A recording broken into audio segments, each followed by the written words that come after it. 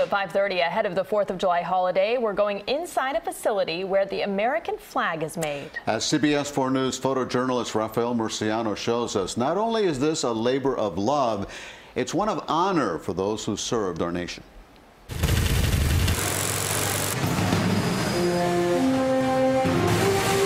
We're actually here today in our flag manufacturing department, and we are surrounded by flags. These flags are the flags that will lay over the caskets at military funerals.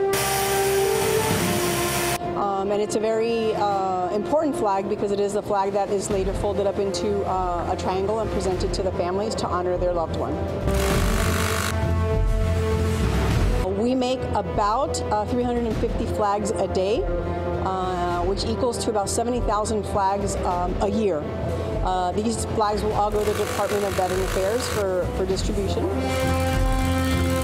Everyone is assigned a job, and we start with a roll of fabric who gets cut up into the stripes, and then you'll see how the stripes are sewn together. And then we add a star field, and we add grommets, we do finishing, and you'll get it all the way down to the end of it where we fold it and pack it, and then it gets shipped off. The machines that we have are the oldest of their kind in the Southeast U.S. They're from 1924. They're old, we use them, and they're very impressive because it looks like a little piece of the Industrial Revolution, so they're really fascinating to see. We love that part. Everything all the star fields are embroidered is of the highest quality. It's 100% cotton, and again, that's what makes for a beautiful flag for a military funeral. It's an important department because many times people come to us seeking their own independence through jobs, and they wind up working on the country's biggest symbol of independence, which is the flag.